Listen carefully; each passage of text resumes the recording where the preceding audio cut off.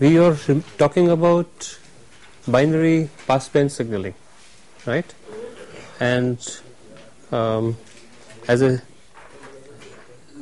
slightly more general case of binary signaling than the binary PSK, we are actually looking at what we can actually call Fourier scheme, although we are under the general title of binary schemes at the moment.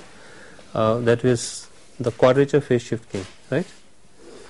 It is because we thought that each of the two quadrature carriers, when modulated in a BPSK manner, in a polar antipodal manner, gives rise to the quadrature phase shift gain that we talked about.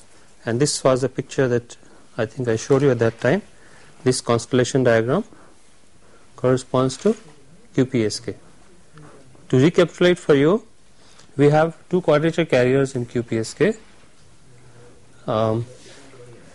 each modulated by possibly one of the two bits that either we can think of these two carriers being independently modulated by two bit streams, or on a block by block basis. That is, we take 2 bits at a time and use one of these points as the signal for representation of those 2 bits.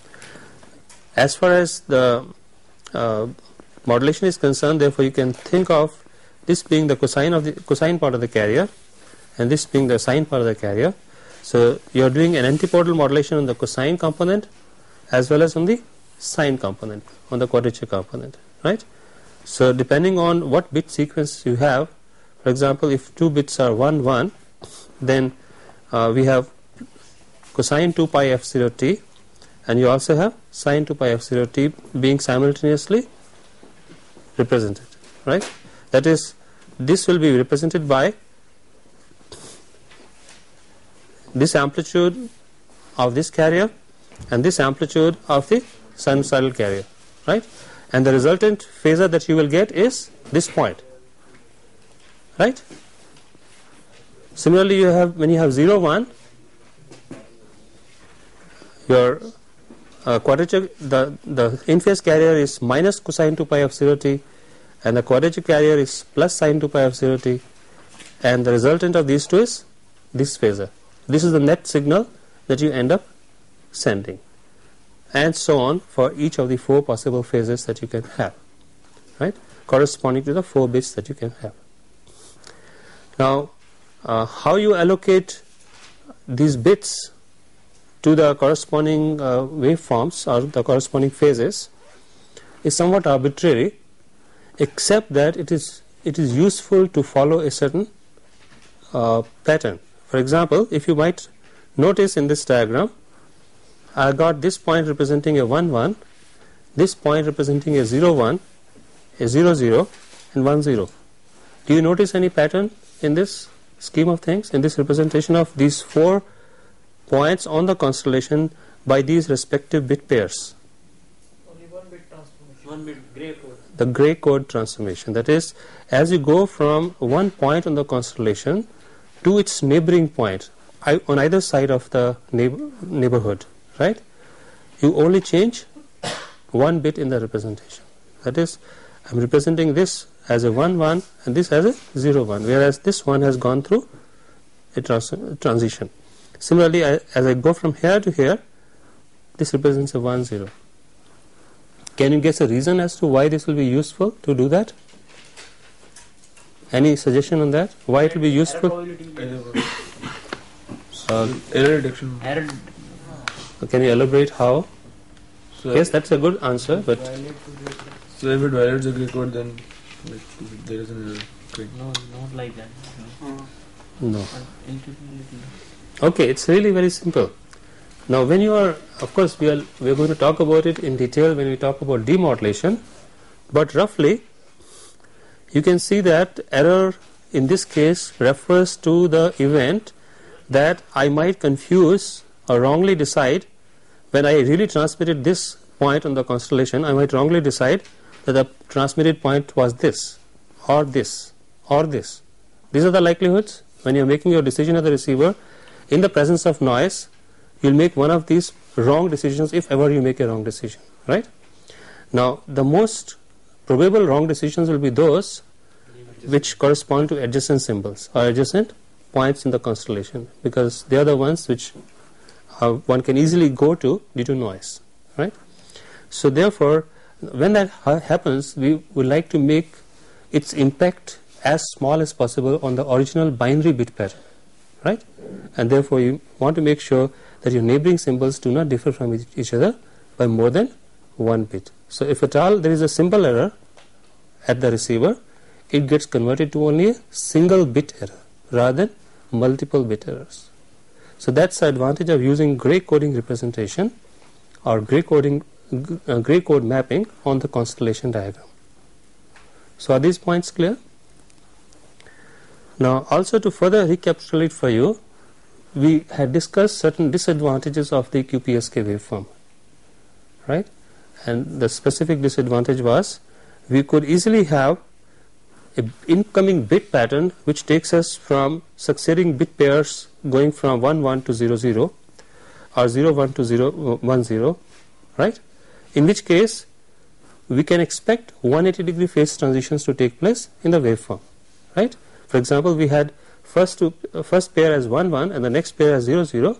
We are going from this phase to this phase, which is 180 degree opposite to the previous phase. Or similarly, I might go from here to here.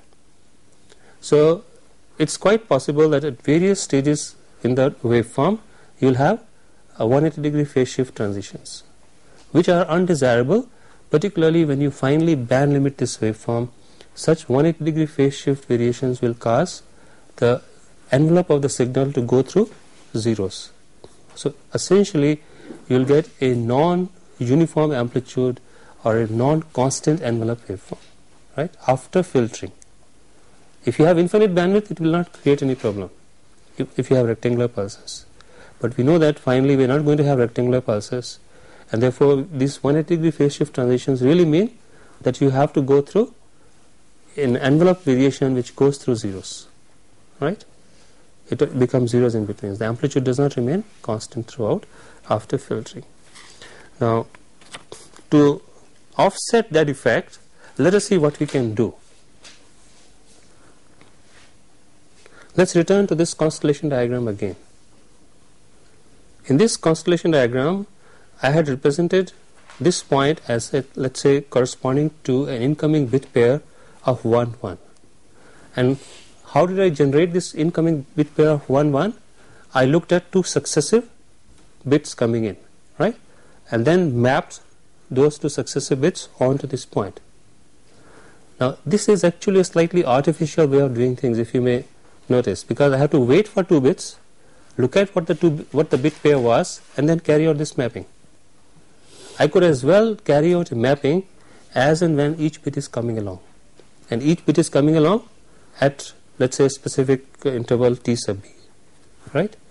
And you're doing this mapping, as we have talked about, at intervals of 2 t sub b, right? Because you're going to wait for 2 bit intervals to look at this sequence or this sequence or this sequence and decide which of the constellation points needs to be transmitted. Now what I could do was, I need not wait up to the second bit to come along and then decide. As and when each bit comes along, I let it decide now what the next phase will be, right? So as if your choice on the constellation is decided by not the 2 bits, by not looking at the complete pair first and then deciding, but it keeps on making a transition every TB seconds. You're still looking at 2 bits, right? You had a previous, let's say you had a previous phase here somehow, right? Now at after TB seconds, one of these bits is going to change. One is going to remain constant, because every TB seconds only 1 bit will be changing, right? Let's say one of them changes and you come here. You can't come there. It has to come here, because only one of the bits is changing at a time. So the previous one is 1. So shouldn't It has to come there. It Let's has to say- come either there or there. Let me first explain, then you please ask your doubts. let's say this corresponds to previous and this corresponds to new, right? So now the next one at the after t sub b seconds, this will disappear, yes, sir. So right? This will become previous and you'll get one new bit. So that means you can't come down anywhere. No. Okay, depends on what the new bit is. You will either go down or go up. Now, okay, we go left. right. Okay, you're absolutely right. You're absolutely right. Yes, sir. Yes, because the new one, because the previous one now is 1, you will come here. Yes, sir. We can't go down. Right? And I think I'll elaborate further on this point. The main point is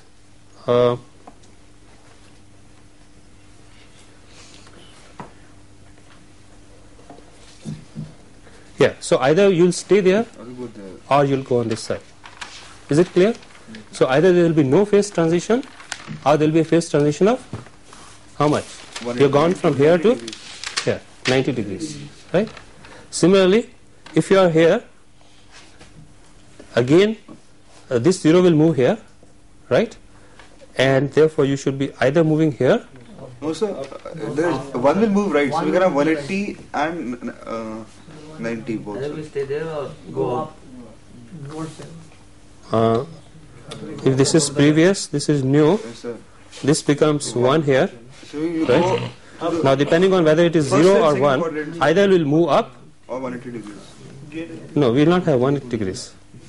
So if we have 0, 1. I can have 180 degrees. Yes, sir.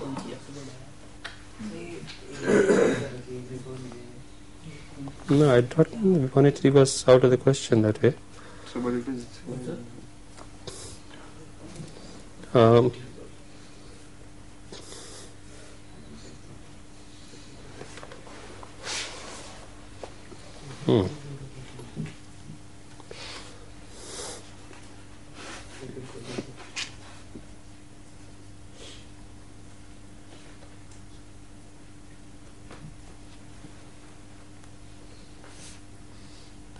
Okay, let me return to this point. Although, If the incoming bit is 0, then it will move to left, and it will 1, then move to right, and then wait for next bit, and then move to this one. So it is 0. see, to start with we had 1 0 and we are interpreting this to be the previous bit and this to be the new bit, right? So it will ignore 1. It doesn't have to be taken into consideration that the previous one. Yeah, the previous one will disappear And then the final and a new one will come, which could be either 0 or 1. So if it Right. is 0, then it should move to left. If it is 1, to move to No. No, I think I am making some mistake in explaining. It's actually should be quite obvious that you are only changing one bit, right? And therefore you can only go to one of the neighboring points because you're only changing one of the two bits.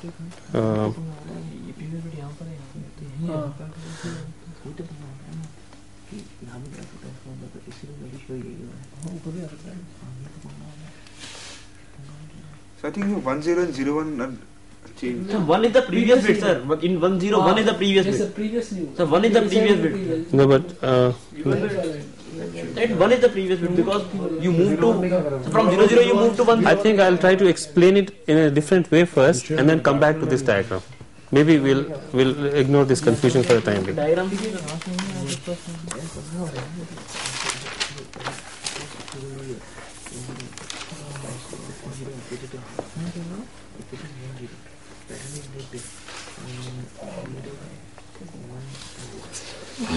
Yes, I think I better finish this explanation, otherwise this is going to create trouble.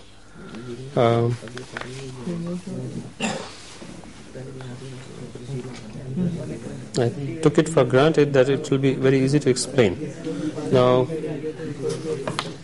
let's draw a waveform.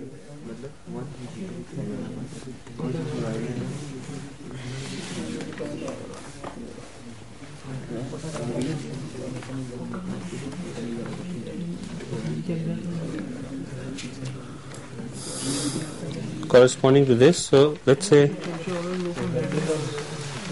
the point is that every t sub b seconds, you are going through it. Can we have some quiet, please? every t sub b seconds we are going through a bit transition, right? So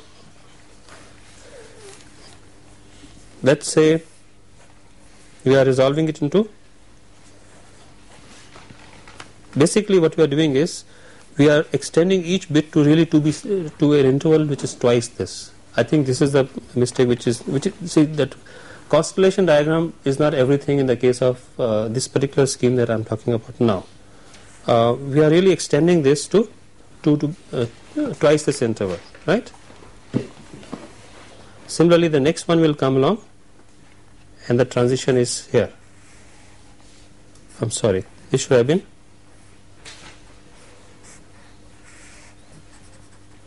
right. This bit is extended up to here, and the next bit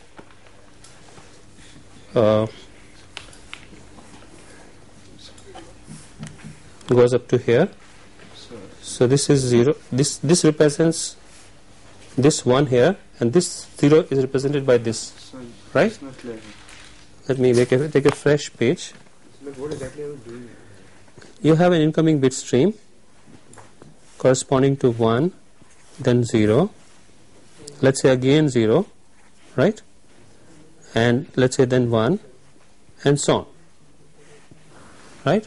What we are really doing is we are now looking, the change is being made. I think the reason why we are getting confused there is because the change is being made only by 1 bit every TB seconds, whereas the change is retained for a duration of 2 TB seconds. So we have, these are your bit intervals. What I really do is, actually this is a point I should have first explained before I go to the phasor diagram. We need to look at 2 bits in an interval of 2t seconds, but the way we are doing that looking is slightly different from what we were doing earlier. Since we are looking at 2t seconds, we really let this bit extend up to an interval of, so I am converting this 1 bit stream into 2 bit streams, the I bit stream and the q bit stream, right? You can think of this process as follows. I am converting this into 2 quadrature bit streams. One I am calling the I bit stream, the other I am calling the q bit stream, right? In each of these bit streams, basically I have half the bit rate, right? I take alternate bits of each. Let's say the even bits go into the I bit stream and the odd bits can go into the q bit stream, right? So the even, let's say the first one, the 0th one, it's 1, is extended over an interval of 2 TB seconds, and this is how it is represented. The next even bit is this 0, right? And this is how it goes, right? And now let us see what happens to the q bit stream. To start with, you have a 0. Let's say before that, suppose this was 1. I will not show that. So at this point you have a 0, and this 0 will persist up to this point. And the next one is a 1, so it will persist up to this point, right? And now, actually this is the important thing. What you will see is that the transitions in the 2 bit streams are really offset with respect to each other by a bit interval, right? They are not occurring together. This was a mistake we were making when we were looking at the constellation diagram without regard to the physical processing that we were carrying out, right? When you regard them as occurring together, basically that's what QPSK is. You just look at these 2 bits together and then decide a point in the constellation. But right now what we'll do is we look at what is happening at each of these points, right? So as you can see, either in a particular interval of TB seconds, whichever you might take, the previous one of the bits will remain constant, and the one of them is going to a transition, right? No matter which interval of TB seconds you take, right? So you can only go from the present bit pair value to one of the neighboring bit pair values. Is it clear now? And therefore you can only move from any point in this constellation to one of the neighboring points in the constellation, right? Not clear still? The last step. One of those late. Suppose you are 1, right? this one of these I streams is going to remain at 1. Now this one may change or may not change depending on what you had here, right? But no matter how it happens, whether it changes or not, only one of the bits is 2 bits is changing, right? If only one of the 2 bits is changing and you have a gray code mapping, you can only go to a neighboring point because of gray code mapping, right? Is it clear? Because you had a gray code mapping and only one of the 2 bits is changing after TB seconds. So every TB seconds you are moving from any point in the constellation to one of the neighboring points. That's the whole point, right? So I think the explanation that we were giving earlier was faulty because it was not taking into account this particular mechanism by which we were creating the phase transitions. Is it clear? So therefore this kind of quadrature phase shifting, it is still quadrature because we will still have at any time 4 possible phases, right? But you are only going to go through phase transitions of 90 degrees by a mechanism of offsetting of the bit streams in the I and Q streams. The bit patterns in the I and Q streams are offset with respect to each other by a bit interval or by half the symbol interval. If you call 2t sub b a symbol interval, then you are offsetting these 2 bit streams by half the symbol interval. If you can address your question this way, please, I think others will also benefit. Whatever doubts you may have. Dipankar? No, Speak out. sir. Is it clear? Yeah. Anybody? Vivek? Is it fine? Is it really clear? You can speak out if it is not clear. I can explain again. It doesn't really matter if we slope the process a little bit because it is a fairly important point to understand. So we explain this first how. Well, that is clear. I bit stream. The qubit stream. How have you drawn it first of all? Okay. What is really important is to realize that qubit stream is based on this. I mean, this 0 here corresponds to this 0 here, right? The next 0 here will come after. Sorry, this 0 here is here, right? This 1 here comes here. So every bit is therefore being extended to twice its duration because you are looking at a new bit every TB seconds, but the processing is done on a symbol basis. The symbol is 2 bits. The gray code you have I and Q is 2 bits. I and Q are That's right. Right. You can think of the gray code. Basically, remember, each of the quadrature carriers is being modulated by, you can think of as the I and Q bit streams, right?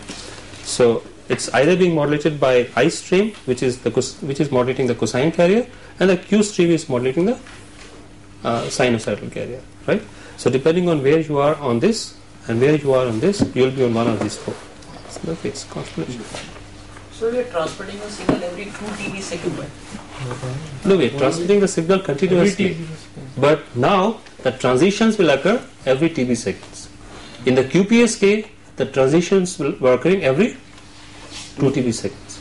So what we have really done is we have traded off the points of transition which were earlier occurring at a slower rate, right, by the magnitude of transitions, but the transitions themselves are now occurring more frequently every TB seconds in this manner, right? Earlier we are looking at these two things together as a bit pattern 1 0 and transmitting this phase. Then we are waiting for 2 TB seconds, looking at the next bit pattern 0 1, then transmitting this bit phase, right? Now I'll go through many more transitions. I'll go through a transition here, another transition here, and so on and so forth. So in the earlier case, the error detection would have been not there if we were No, transmitting 2%. the error detection, So if there we is no error detection even now. The gray coding advantage will still persist. So if you have transmitted 2 bits at a time, then that you need 2 packets coded at 1 bit, Not as one bit, as one symbol. 1 symbol. Right. Okay, sir. Yes. So then the concept of having a change from only from one point to other doesn't remain. Like in this case, we can say that if we can go only have a sheet of 90, not 180 between them. That is the point. It's not the question of error correction. It is the fact that earlier, in our earlier scheme of things, we could have 180-degree phase shifts or transitions. In our new scheme of things, we could only have 90-degree phase shift or phase transitions, but the transitions will now occur every bit interval basis rather than every pair of bit interval basis. Right? This scheme of QPSK is called offset QPSK, in which the incoming bit stream is first split into two streams I and Q, and then each of them modulates one of the two quadrature carriers, and then they are added together. Right? So that is offset quadrature phase. The two pulses in the two two bit patterns are offset with respect to each other by an interval of 1 bit interval or half the symbol interval. Right? So I hope this is now sufficiently clear, even though I have had to explain it rather painfully. It was actually a very simple thing.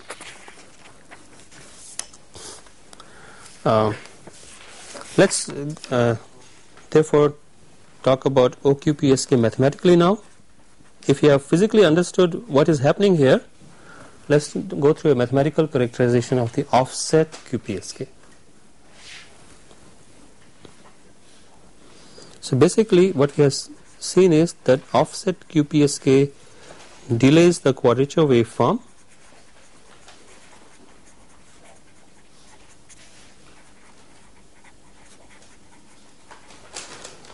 by half a pulse width.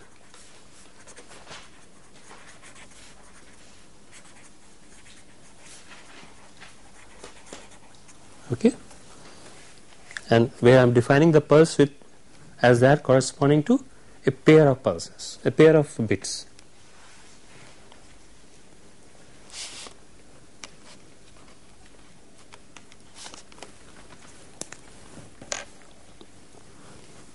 And then result is that the phase changes. Can you see this color all right?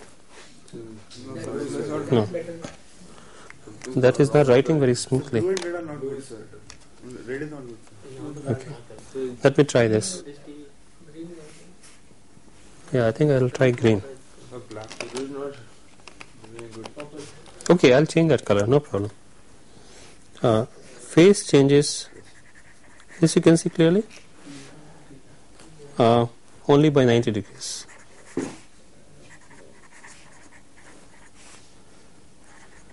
At every bit interval.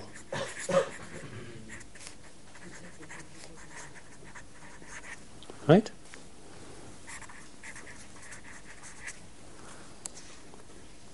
Fine. So mathematically we can say something like this.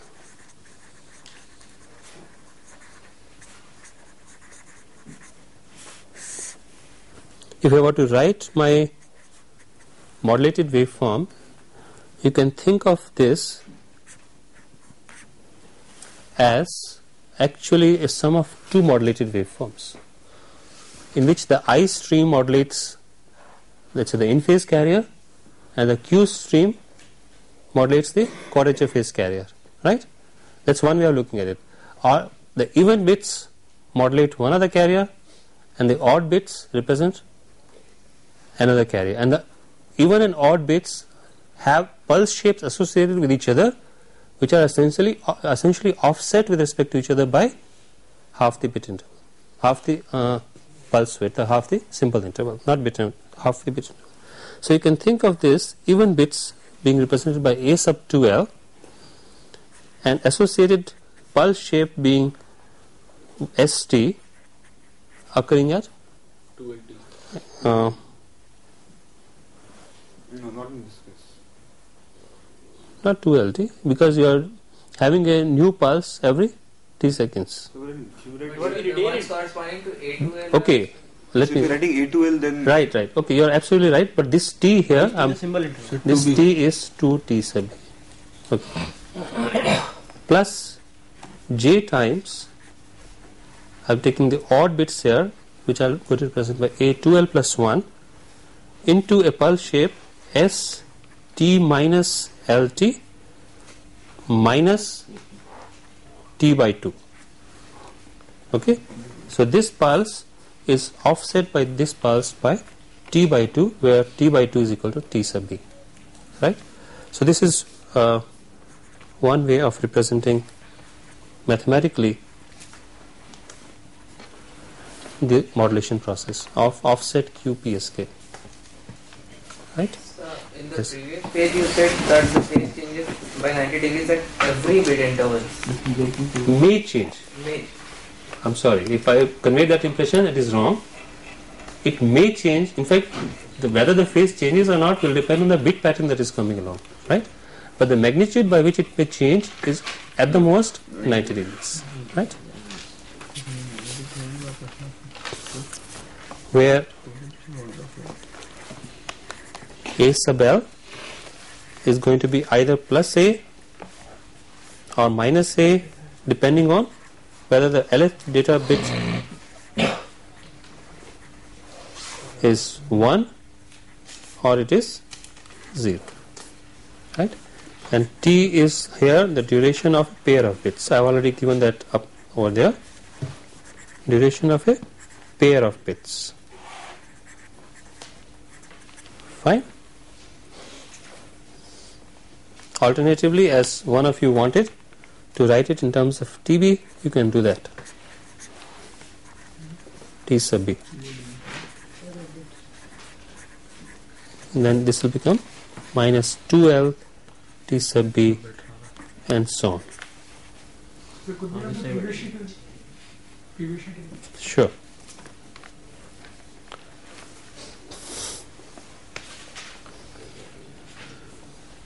Remember that the duration of each of these STs is how much?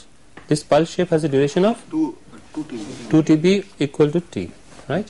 But a new pulse is coming and interfering with the previous pulse every TB seconds, right? And deciding on the new phase, right? You are going from the previous phase to a new phase every TB seconds, right? So therefore, is it alright? We can remove this now. We can also alternatively write this modulation process as follows.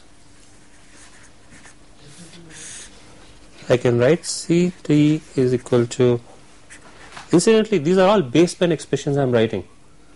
As far as the passband expression is concerned, you know how to go from a complex baseband representation to the corresponding passband representation. You multiply this with e to the power j omega ct and take the real part of that, right?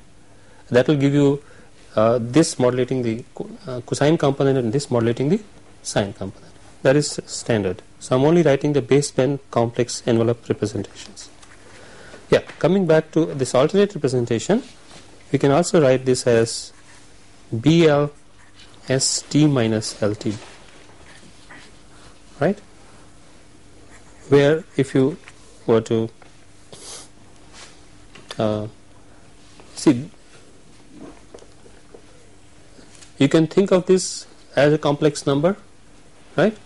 This BL will be now what? No. This is the point. Real for even and odd. Very good. That's the point I expected you to respond with. BL will be purely real For even bits or for even L. even L, yes. Right? And the value will be equal to A sub L. L will be purely imaginary for odd L, and the value will be again, let's say j times A sub L, right?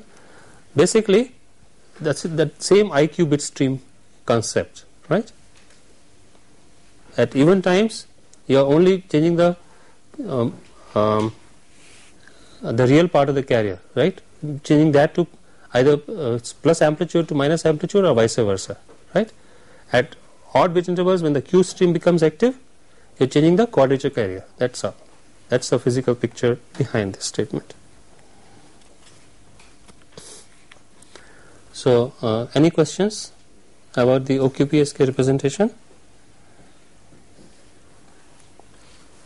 So, one thing you therefore appreciate is that unlike QPSK, where I just had to specify a constellation diagram, that was a complete specification of QPSK, right?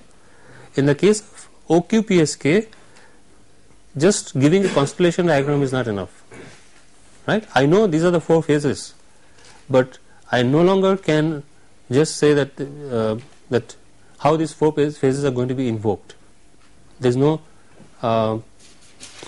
immediate way by which I can associate with an incoming bit stream the phase sequence that will finally come out of the modulator, right, in the OQPSK case, right? So yes, please. So in this upper one, we were adding the two at C at a particular instant was some real plus imaginary. Yes. Here it is either real or imaginary. How can you equate the two? So some of So those. L is either even or odd.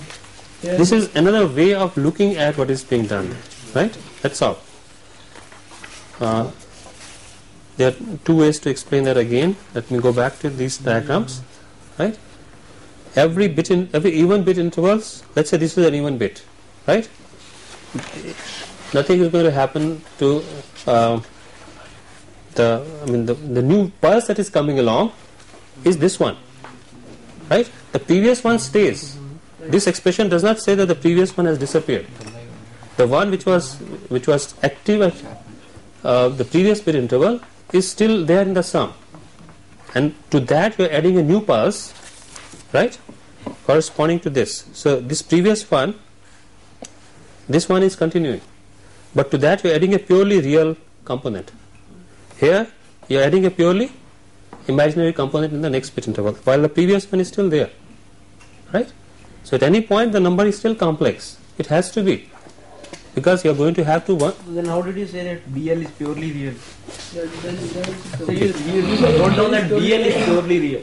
but C This- So you have written down there. BL is purely real and purely imaginary. That is true. Realist, ST is It is overlapping. true, isn't it? So ST is overlapping. It is the STs which are overlapping, right?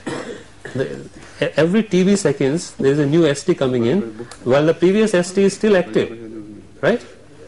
So at any stage, therefore, you are getting contributions from 2 of these STs, right? The previous one and the present one. Think about it a bit carefully. This is something that you can easily understand, right? Okay. Now the point that I was making was that because of the time offset, OQPSK not completely characterized by a signal constellation. You require something more than that for its characterization. Not completely specified or characterized by a constellation diagram.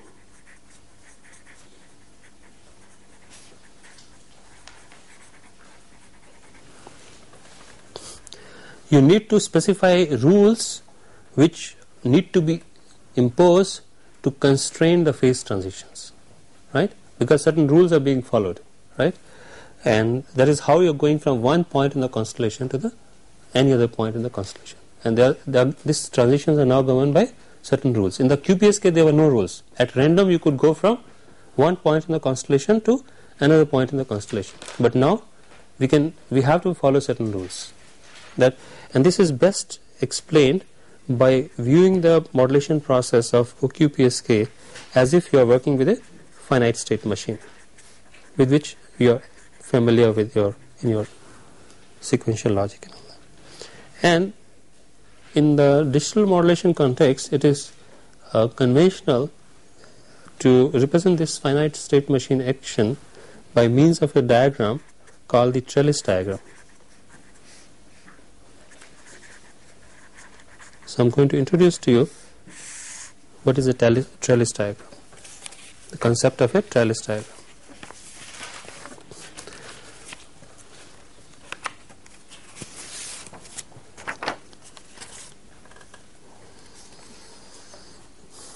This is a trellis diagram for OQPSK modulation.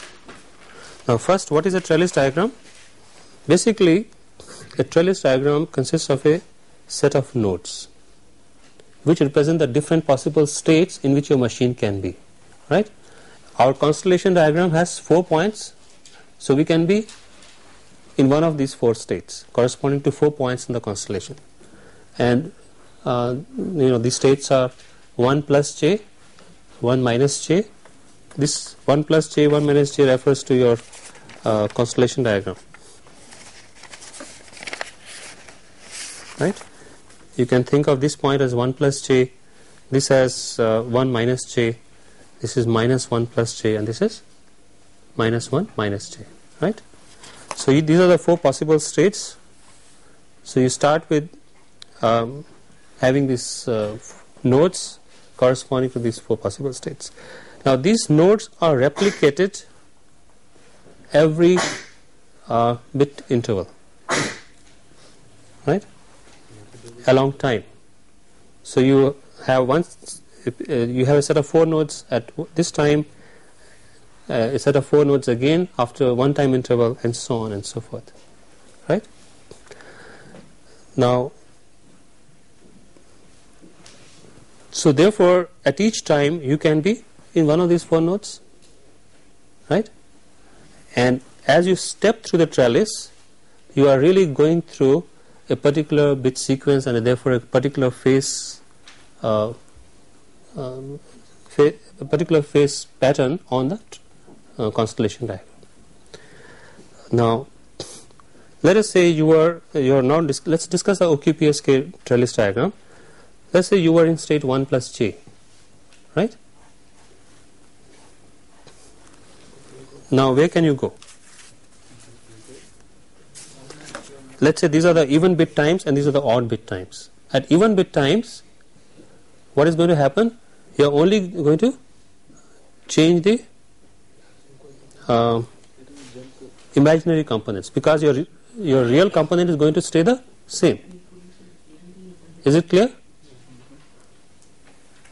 At even bit times, the real component is going to stay the same. Come back to this diagram, right? So what is really changing is it depends on what you're calling even or odd, right? Odd the even one. What will change in Odd the even alternate. Odd the it's a matter of definition. It really doesn't matter. This should be very even.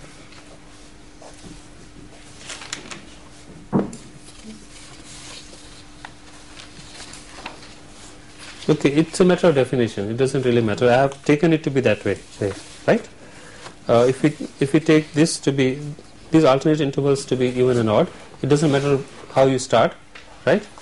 So here I have only allowed a change into the change of the imaginary components. So 1 plus j can at best become 1 minus j, or it can stay as 1 plus j, right? So depending on, let's say, whether incoming bit stream is incoming new bit value is 1 or 0. So 1 I have indicated by the transition that will take place. These connections show the transitions, right, from the first set of nodes to the next set of nodes, and so on. So as a new bit is 1, you go to 1 plus j. If it is 0, you can go to 1 minus j, right? Similarly, if you are initially in 1 minus j, if it is 0, you stay there. If it is 1, you change to 1 plus j, right, and so on. So basically you will see that in this interval you will have, these are the various possible paths through which you can go depending on where you initially are. If you are in this node, you can either go here or here. If you are on this node, you can either go here or here. If you are here, you can either go here or here, this way or that way, right? These are the only ways in which you can progress from this time to the next time, next bit time. At the next bit time, which you can regard as odd bit times, right, you will only be changing the real part of the component, right? So you can go from 1 plus j to minus 1 plus j or stay there, right? This 1 may change to either plus 1, remain plus 1, or it may change to minus 1. Similarly, 1 minus j can stay at 1 minus j or become minus 1 minus j, right? So these are the possible transitions you can have at this time. Again, you can progress like this. So the sequence of states through which you go will of course depend on your initial state and the specific bit pattern that comes along later. So as a particular bit pattern comes along, you will be following through a particular path in this trellis, right? So as you trace a path through the trellis, you are specifying a specific bit pattern. So a complete specification of a modulation scheme like OQPSK requires you to specify it by means of a trellis diagram like this, right? It's not only the fact that you have 4 phases, that is 4 points in the constellation space, but also the mechanism by which these phase transitions occur is best depicted in this kind of a diagram. You will notice, we will see later, that this kind of a diagram is useful in depicting many kinds of modulation schemes which have memory in it, right, where the next phase depends on what the previous phases were. There is a particular phase trajectory that you follow, and therefore there is a particular path through which you have to trace the trellis. So is the concept of a trellis diagram clear, and what it can do for us?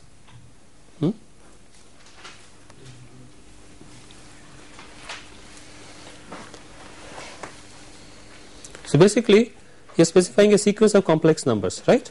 Suppose you are following this path, specifying a sequence of complex numbers. And what is the sequence of complex numbers specifying for us? Come on. The successive phases of the carrier that you will be transmitting, right? So you start from, suppose you start from here, and let's say you go here and then you go here, but you know that these phases, now you cannot possibly go from here to, let's say, here. This is the constraint imposed by our modulation scheme, right? So if you are here, then we can either go here or here, that's all. If you are here, we can either go here or here, right? So anyway, once we are given a pattern, we can follow a specific path and predict the sequence of complex numbers which will be finally used to modulate your carrier. Okay? So that's the concept of a trellis diagram. Incidentally, even if you are not able to draw this here, it's available in books, and maybe I'll Xerox some portion of this and give you this material. If you are able to draw it, it's fine. I want to tell you that there is going to be, this is not the last we have heard of OQPSK. A small variation of OQPSK can give rise to further improvement in properties. What is the improvement in properties we have got in OQPSK as compared to QPSK? Let's quickly just capture onto this point. The improvement is in the waveform that will result. The phase transitions will be of smaller magnitude, plus minus 90 degrees rather than plus minus 180 degrees, right? Now still we will still have the trouble when we filter this waveform, because we are still having phase transitions, right? And therefore we are going to go through variations in envelope magnitude. It is not going to stay constant after you band limit this waveform, right? Because when you do band limitation, sharp phase transitions, whether they are plus minus 180 degree kind or plus minus 90 degree kind, are not going to be admissible. They are going to be smoothened out, and therefore amplitude variations are going to come in. And remember, amplitude variations are not good if there are non-linearities in your system, which are typically the case in channels like the satellite communication channels. There are going to be a lot of non-linearities you have to work with. For example, the TWT amplifiers, traveling wave tube amplifiers that you use at the satellite end are essentially non-linear devices. If you operate at a particular amplitude, they work fine. But if you allow amplitude variation to take place, you no longer show that your gain will be going to be a linear function of the amplitude, right? So it's best to keep the gain in a, to work at a small neighborhood in the operating region. Amplitude variations not permissible.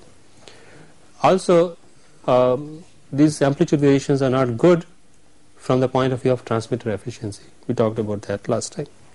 So there is still need for looking for other variations of OQPSK which will not have any amplitude variations whatsoever.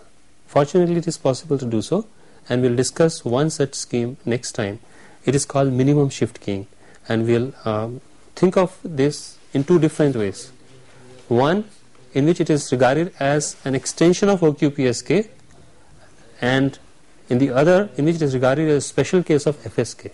So it's a very interesting modulation scheme. There are two different ways of looking at it. I think I'll stop here and we'll meet tomorrow.